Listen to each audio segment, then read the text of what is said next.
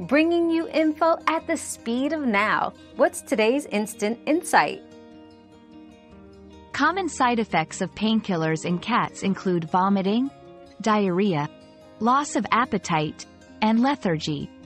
In some cases, more severe reactions like kidney or liver damage can occur, especially with prolonged use.